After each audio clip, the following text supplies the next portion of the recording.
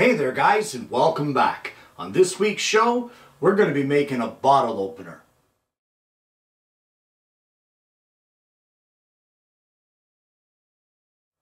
Well, it's a fantastic project, it's a fantastic gift, and it's a quick project that only takes about a half an hour to whip off. And it all starts over at the bench with some scrap hardwood stock. Well, this project is a fun one, and it really is a great way to use up scrap stock. And what I have here is a scrap piece of 3/4 inch walnut, and we're going to be turning this into a bottle opener. So the first thing that I'm going to do is I'm going to rest my hand across here, and I'm going to kind of picture what I need to be the business end, which will be here, and I want to see what's going to be the handle end for here, and then a little bit extra.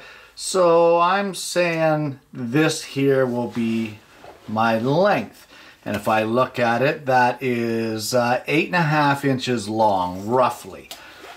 So we just want to sketch this out. Now, this isn't really rocket science. This can be any design you want, and we're not gonna worry too much about making this absolutely perfect. It's just a fun project.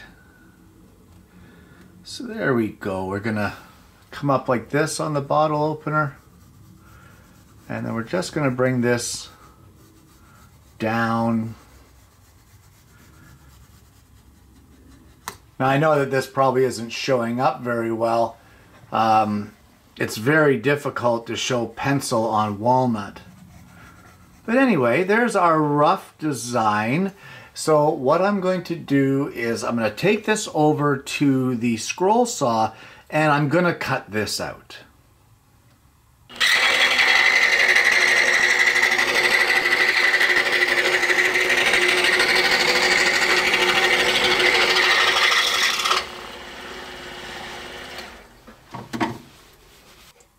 Now what I've done is I've drawn a second line to thin out our handle here and to give it a little more shape. I know it's hard to see on the walnut, but once I get it cut out, you'll see it a little better.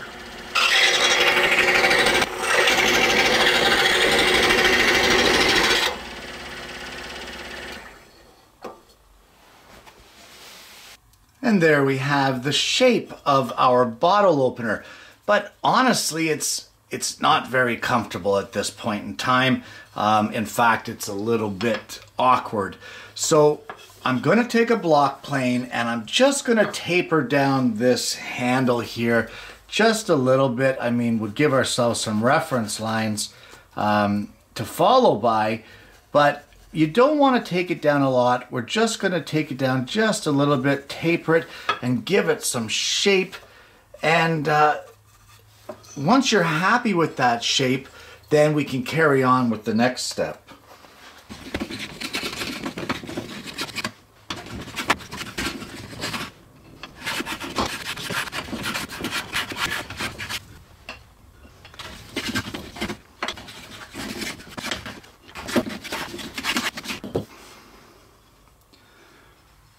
Okay, so we've got a bit of a taper there. I think I'm going to take it down just a little bit more and fine-tune that taper. And then we're going to get into maybe some custom sanding here on the handle. I think I would like maybe some finger grips there. The more I'm feeling this, the more I'm thinking some finger grips. But for now, I'm going to continue with these tapers and get them to the way that I like them.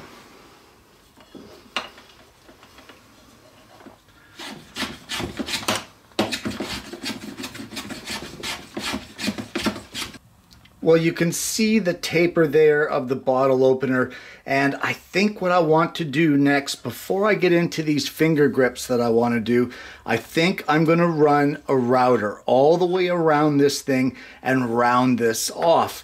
Now, you can do it 100% with the block plane if you like, but I mean, you can use the router just as well. So that's what I'm going to do. I am going to grab the router and clean off and round off, rather, all of the outside edges We don't want to round off this flat part though, so don't touch that. Well, the more I looked at the router option, the more I didn't like it.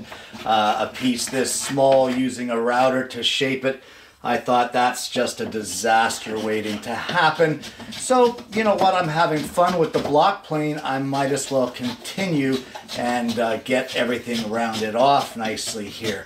So, once I get this all shaped and rounded the way that I like, I'm going to turn my attention to some sandpaper and clean this thing up. But so far, I'm really liking the shape of this.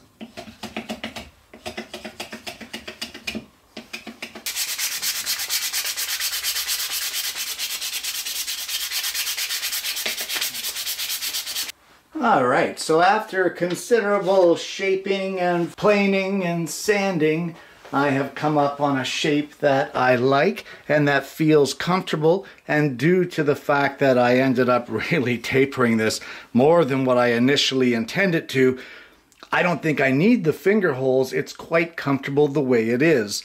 So now that I'm happy with that design, we just need to work on this business end here that will open our bottles. Well, at this stage, on this flat section that I said not to touch, we're going to measure back 1 inch, just like that. And in the center at that mark, this is 3/4 inch walnut, so it'll be at 3/8. So at that center part, we're going to be drilling a Forstner bit hole. What size? Well, I have a number 10 flat washer here, and we're going to measure that flat washer and drill the closest size that we can so that this flat washer can sit flush right there where we drill that hole. And we're going to be using a number 8 by 3/4 inch screw to screw it in place. Well, that hole ended up being 1/2 inch in diameter and 1/16 of an inch deep. Well, now what we're going to do is from the edge of this circle here, pointing at the tip, getting close to the tip, we're going to measure back 1/8 of an inch. And we're going to place a mark there and square it off across our board. So here we go, 1/8 of an inch, like that. And we'll just grab a square here. Which one do I want? I like this one. So we're going to square that off across our board, just so that we know where we are here. 1/8 of an inch, square it off right there. And then we will carry that line on up the side of our piece. I know it's difficult to see. Hopefully once I cut this, you'll understand a little more. Just like this. All right, and then what we're going to do is we're going to mark from the bottom here a line all the way around at 3/8 of an inch up. It's a little difficult to hold on to and mark, but we'll get it. And we'll mark it on the end, and then on the other side as well. All right, so now what we want to do, now that we have that marked, is we want to get a handsaw, and we're going to cut up and out. So we're going to take out that front little niche that we just marked out. So I'm going to clamp this up in the vise, and I'm going to get one of my saws there, and we're going to cut this out. So you just want to be careful not to remove too much material here. And we'll get the saw started.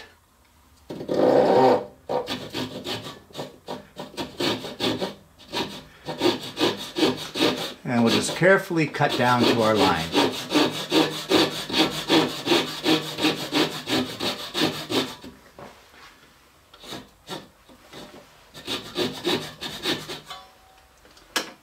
There we go. And now we'll flip it up the other way, just like this. Clamp it in there securely. I'll grab a ripping saw and we'll just take this chunk out.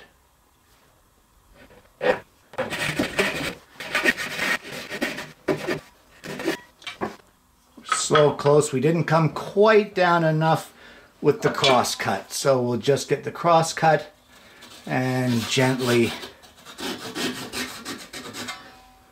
take that piece out. We're so close. There we are. All right. So now you should have something that looks like this. And from here now, we can drill down through here. You want to try to get up. I said I was going to use a 3/4. I may actually use a little longer screw, but we want to get it so that it goes straight up through and into this walnut up top to give it some good seating to hold on to. So now we're just going to give this a little bit of a sanding just to take off that sharp edge and take away any kind of tear out that we may have had there, although I don't really see any. It's a pretty clean cut. So we'll give it a little bit of a sanding.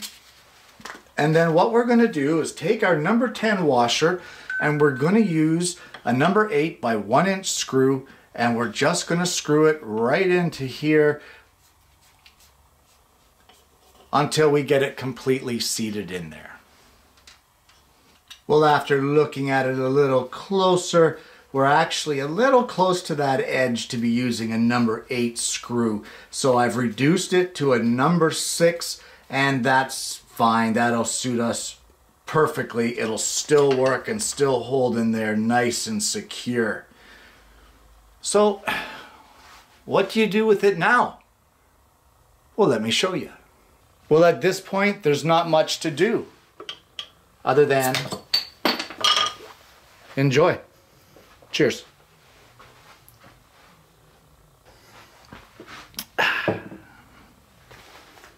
Well, about a week after filming this show and using the bottle opener for a bit, I got the idea that I think I'd like to do one more change to it, and that would be to sink a rare earth magnet into the head. This one here is a barrel magnet, which is 1/4 of an inch in diameter and 1/2 an inch long. It's just what I had in the shop, but I was hoping that it would do this, and that is it would hold on to this bottle cap for you until it's time to throw it away. So there you go. There's a little extra modification that makes this even more cool than what it was before. And on top of that, now I have to drink a second one of these. Hardships of my hobby.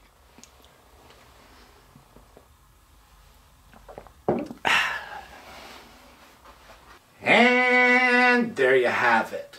A simple bottle opener made from yet more scrap stock. Guys, this design could not be simpler, and it also could not be more loose. And what I mean by that is make it however you want. I started off with a design in my head that I thought it was going to look like, and by the time I finished planing and sanding, and I was having so much fun with that low angle block plane that I didn't even really notice how much I was really taking off, even though I gave myself lines to guide me. I don't care. I had a lot of fun with it, and I love the shape. Even though it wasn't exactly how I thought, it still came out just as good as I thought it would. And as you saw, it works great. You don't feel like it's going to break as you're using it. You don't feel a lot of pressure. And what did we use in material? We used about an 8-inch piece of walnut that was 3/4 of an inch by maybe 1.5 inches wide, and a washer and a screw. That's it. All the rest was just labor and time with a plane and a piece of sandpaper and a couple hand saws. Just a great project. A lot of fun. A quick one that you can bang off in 1/2 an hour and present it to the host of your next party. Say, hey, I made you something. Thank you for inviting me. It doesn't take much to make a great project. Guys, I want to thank you very much for tuning in this week. This project's been a lot of fun for me. If you haven't already, please don't forget to like and subscribe and click that bell so you don't miss the notifications of future episodes of the show. Thank you so much for tuning in, guys. I hope you're going to try this project for yourself, and I also hope you're going to join me again next week when I bring you yet another woodworking video. Now, I'm going to go drink my drink before it gets warm.